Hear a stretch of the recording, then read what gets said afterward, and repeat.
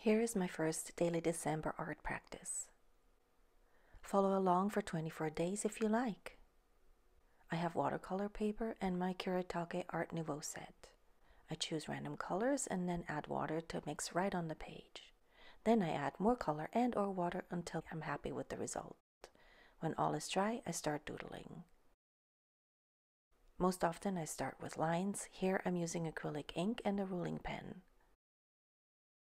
By the way, everything I use is listed in the description box below this video. Then I find interesting shapes in the background.